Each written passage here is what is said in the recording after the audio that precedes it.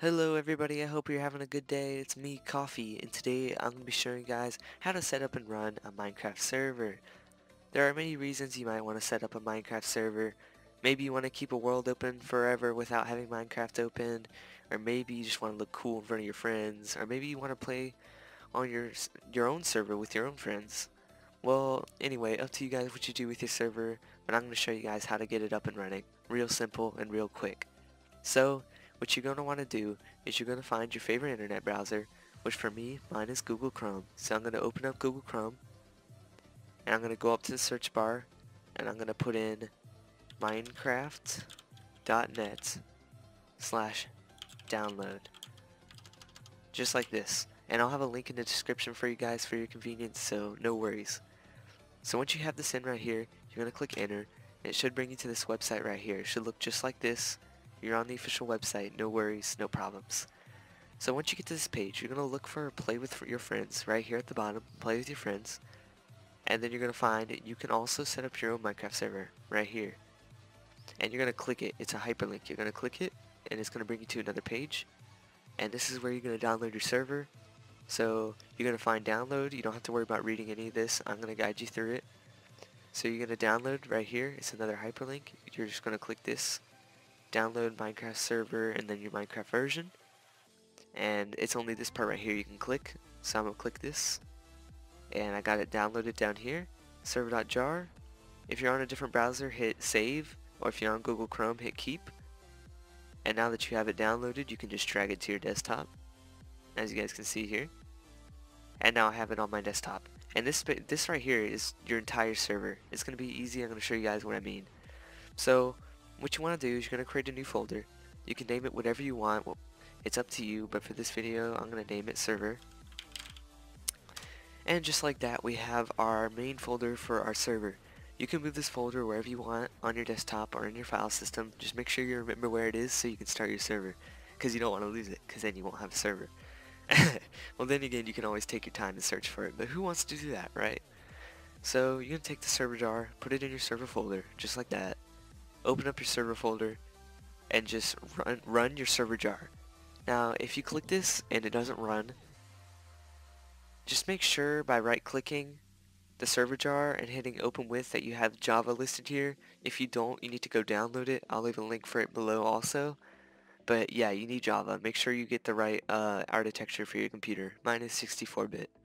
So now that we have the server jar, we're just going to open it up just like this, and it will load for a second, and it should make these files. If it doesn't make these files the first time, you just need to click it again once it's done loading.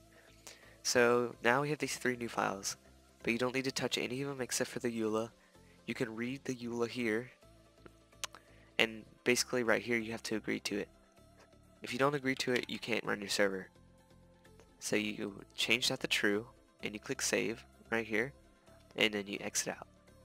And now you can open up your server again, and it should create all the server files. See what it does? It has made the world, it has made all the files. It should tell you right here when it's done. Done, as you guys can see here. Now that it's done, you're going to want to type in stop, and now it should go away.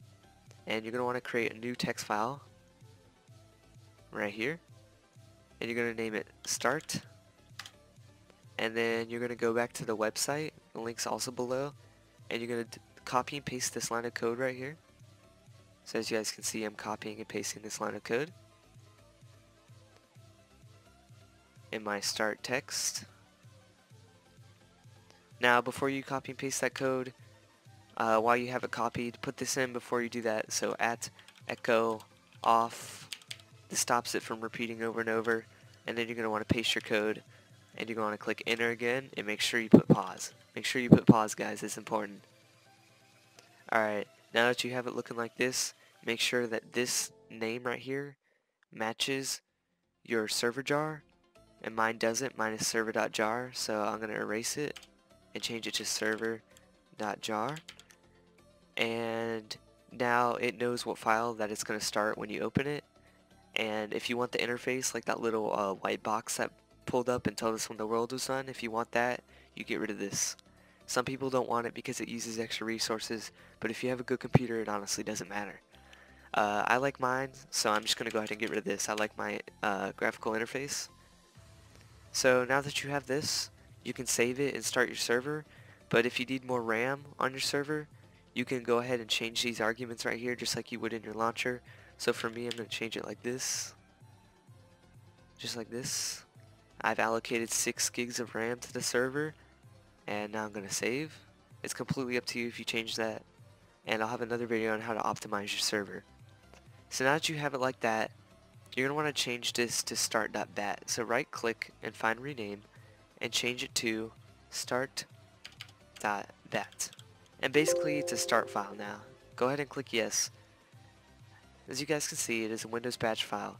If you can't change the ending of this right here, this little dot, if you can't change anything after this, you need to go up here to your view and go to your options right here, and then go to your view again on this tab and scroll down until you find hide extension for known file types and uncheck it. Make sure it's unchecked, because if it's checked like this, you can't get any of that. So make sure this is unchecked, and then you can change it. So now that you have this here, you can go ahead and click this and start your server. As you can see here, everything that the server's doing here is being put on here, but this tells you your average tick rate and your memory use. So this is the graphical interface right here. This will always be here. When you remove or when you put no GUI at the end of it, this is what it's adding right here, guys. So if you don't want this, just put no GUI. So now that you have your server up and running, I'm going to prove to you guys that it works and how to join your server. So basically, if you want to join your server, you go find your Minecraft right here, and you launch it with the right version. So my server is 1.12.2, so I'm going to launch my game in 1.12.2. We're going to give it just a second here to load. It shouldn't take long. This depends on how long your game takes to load. Mine doesn't take that long. But now that you have it here, you're going to hit multiplayer, go to direct connect or add server. I'm going to add the server. I'm going to name it my YouTube server, just like that. And you're going to put local host, just like that, guys. Just like that. It's the easiest way. Click done. And right here, my YouTube server, it is up and running. Full bars, 0 MS, and the reason it's 0 is because you're hosting the server, so you're never going to lag to this. You're never going to lag. So go ahead and join your server, just like this. It'll log you in and load the world. And there you go. You got all the latest stuff. You got the server and everything. You can keep the world open now without having Minecraft open. Everything is good. See? Everything is good. Oh no. But basically, you have the server now. Everything's good. But what if you want to give this to your friends? What if you want your friends to be able to join? Well, that's called port forwarding. And I'm going to tell you guys how to port forward in just my next video, probably, actually. If you want to know how to open your server to your friends and family, they don't have to be at your house anymore. If that's what you're looking for, just check out my next video. But for now, that's all. That's your quick guide on how to set up and run your Minecraft server.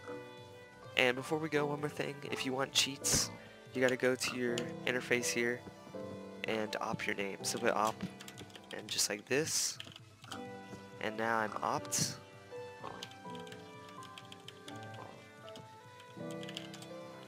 See? Now I'm opt, right down here. And I can go into creative, just like this. And put some TNT down. So you guys know how it works now. Everything's good. I'm going to show you guys in my next video how to port forward it so you can give it to your friends. And for now, that's all. So, cheers, friends. Cheers.